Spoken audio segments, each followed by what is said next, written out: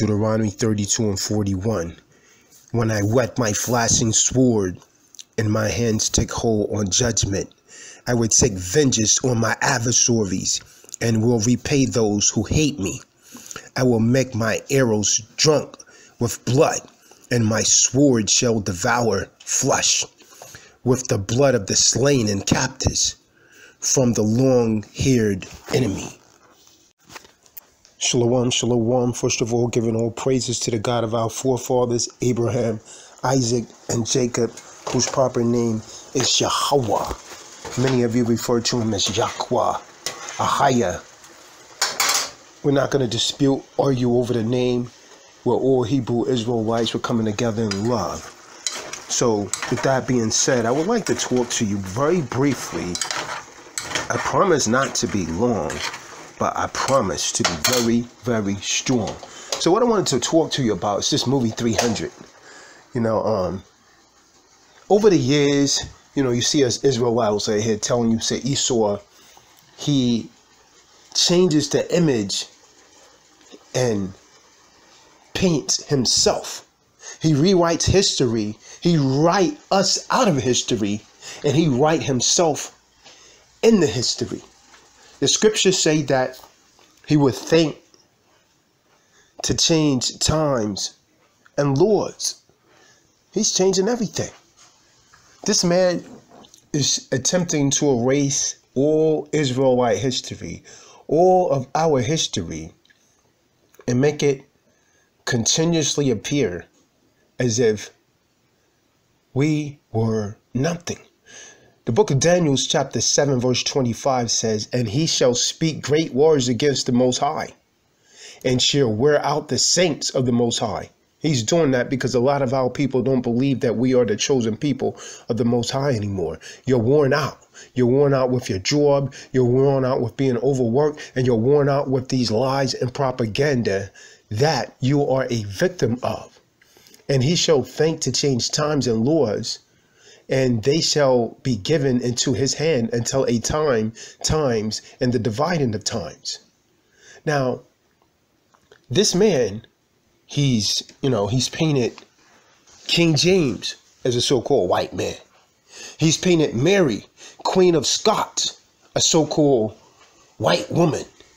He's painted Christ, Yahushua, as a so-called white man. He's told you that all of the disciples, he's made an image of the 12 disciples sitting down at the Last Supper, and he painted everyone so-called white people. And then years later, after this is actually being programmed into the minds of our people, he comes back. You'll see his descendants on the street arguing with us Israelites, and they'll say, color don't matter. Why can't we all just get along? And if you are naive and simple enough to go for that, then you are friggin' crazy. What the hell you mean color don't matter after you've actually,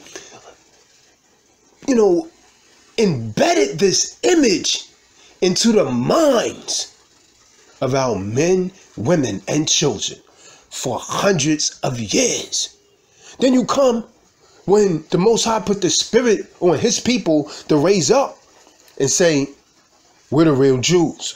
We're the real Hebrew Israelites. The real Israelites are the so-called blacks, Native Americans, and so-called Hispanics of Negroid descent. Then he suddenly says, color doesn't matter. But to show you that it does matter, every time this man makes a movie, he's putting the images of the true people in antiquity as so-called white people. But when we go back in antiquity, we know that these people are melanated. Case in point, now the movie 300. See, they made these so-called white men. Now, where did they come up with this story, 300? How did they come up with the idea for the movie? Most of our people don't know. Most of our people don't care. Most of our people believe, oh, it's just a movie. Tazadaq, why are you so serious? It's just a movie. No, it's not just a damn movie. It's not just a damn movie. It's propaganda and it's lies. And this is why the Most High is raising up men like Tazadaq, Shah, the disciples of Christ, raising up men like Hashar and the ambassadors of Christ, raising up men like General Yohana of ISUPK, raising up men like Bishop Nathaniel, and I mean, Priest Daniel, Allah, the Lions of Israel. It goes on and on and on. GOCC, all of the Israelites out there teaching this truth. The Most High have raised these men up for a reason. Why? To diffuse the lies, and so that our people could get right knowledge and truth. Let me hit you with something. This whole concept of this movie 300, and I sit back and I watched this for years. Now I knew what I was looking at. Now, and all these men that I just mentioned, they knew what they was looking at. They knew that these men were Israelite men. You know, people has actually said it, but I'm going to show you where they get the whole concept from. They got the whole concept of 300 men taking on thousands and thousands of men. They got it from scripture. Everything that Esau reads in scripture, he'll take it, he'll put a twist on it, and then he'll try and say, this is our history. Then he'll go make a movie out of it so that the people that don't study won't know, unless the Most High raise up his prophets and his priests and his messengers to bring this message to you, like I'm bringing it to you right now. So the next time that you go back, I want you to go back and watch this movie 300. And when you watch this movie, I want you to think of it, these men in their true melanated color that they should have been in when they made the movie in the first place. These were melanated men. These were Israelite men. And so anyone know that Israel is located where? What continent is Israel located on? It's located on what they refer to as Africa, right? Con. So if Israel is located in what's referred to as Africa today, then when we deal with antiquity, and if you don't know what it is, go and decipher the word.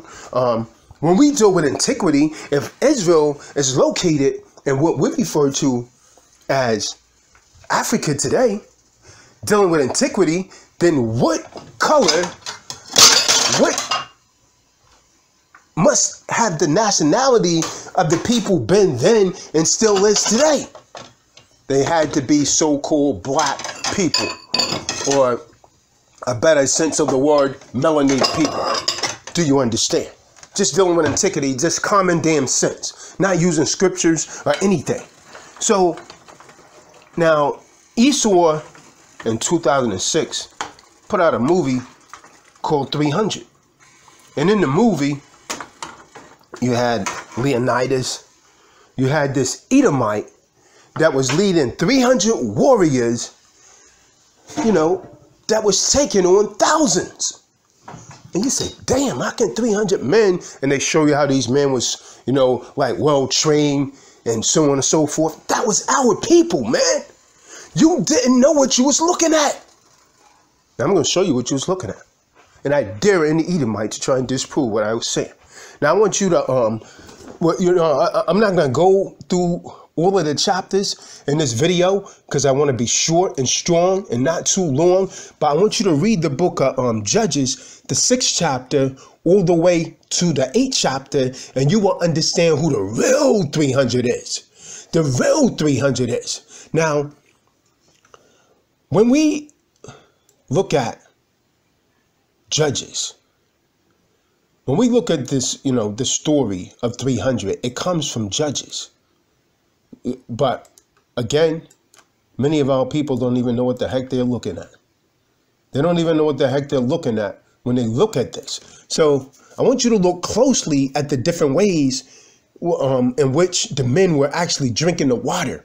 the imagery that it puts in your mind when you read these chapters. Some of them were putting their faces right down in the water, but there was some that was taking the water up in their hands so that they could actually watch what was actually going around him. Now that's a man, see, I've been in a battle many times. Now that's a man that's actually combat ready, and he has a true sense. He has the true spirit of a warrior.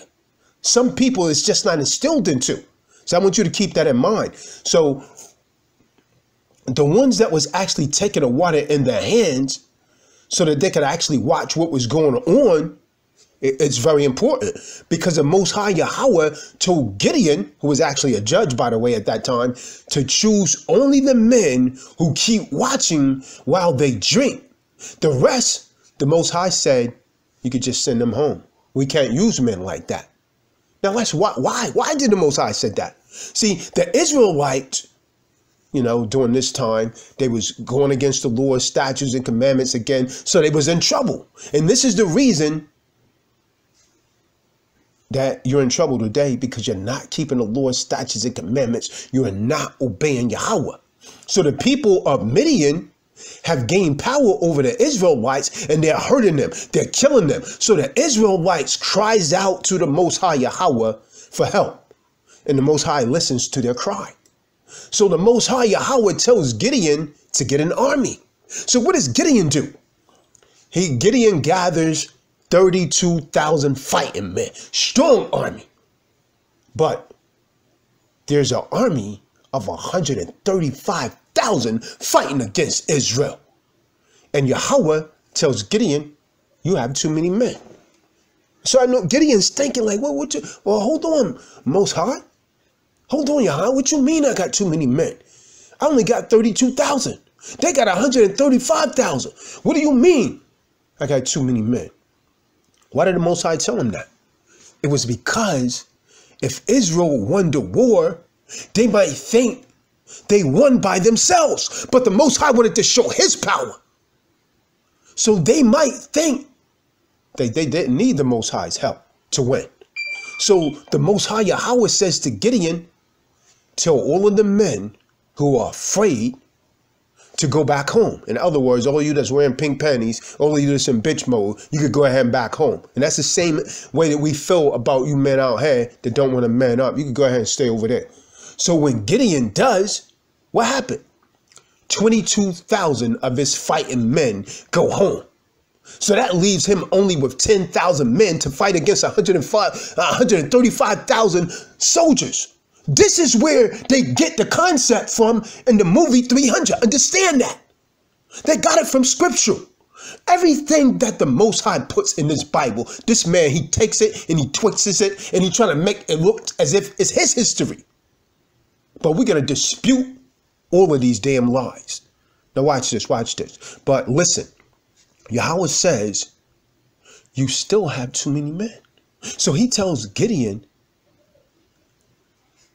to have the men to drink at the stream, and then to send all of the people who actually put their faces down to drink the water. And I will give you victory with the 300 men who kept watching while they drink. This is Yahweh's promise. So the time comes for the fight.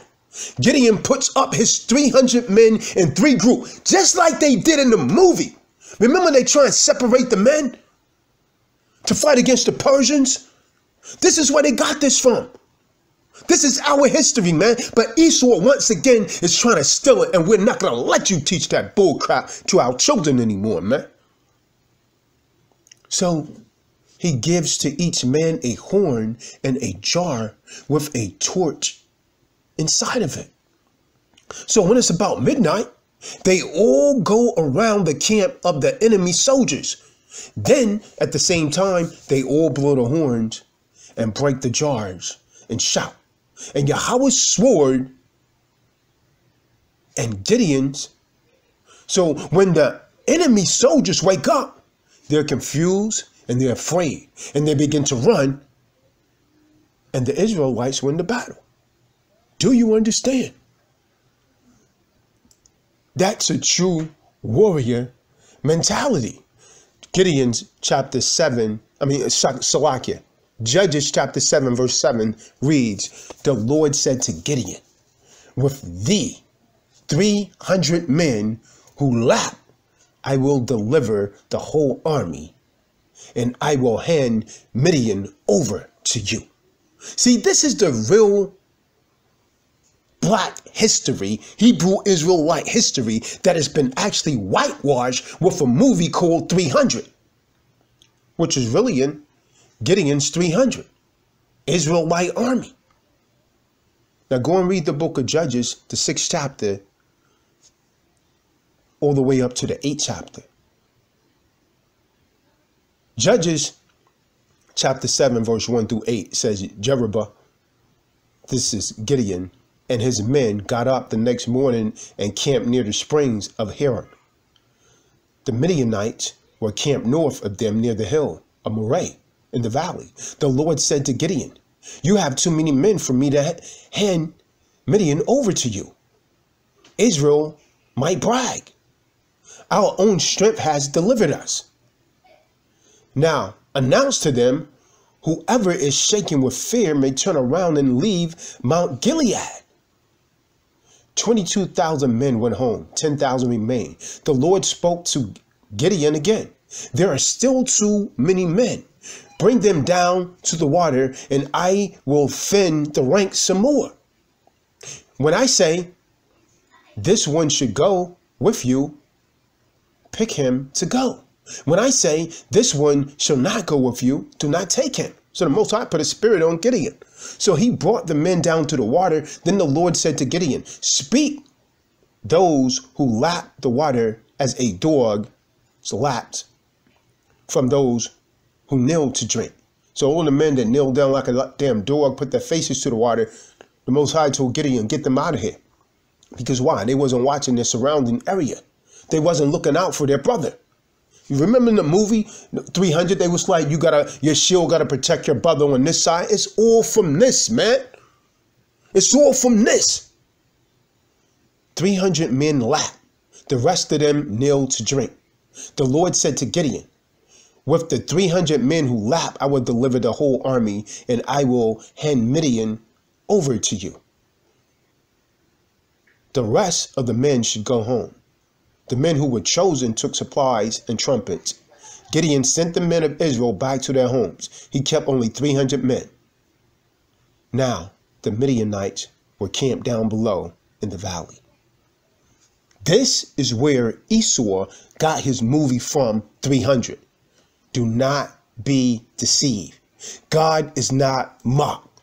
So the Most High is putting this in his prophets today to bring out the truth. So, share this video, like this video, tell it from the mountain. The Israelites are the real 300s. Those was Israelite soldiers that was fighting like that. They were not no damn Edomites. Even though Isaac blessed them by the sword, they were not Edomites. They don't fight with the same spirit that Israelites do.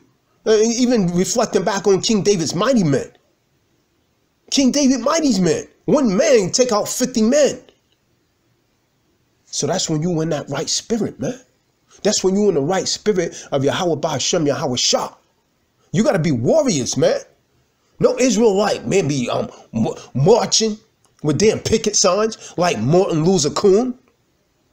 When men in the Bible march, they march in ranks going to war. They put on battle armor and they march to war. Get your mind right, King. What the hell you doing marching with a picket sign?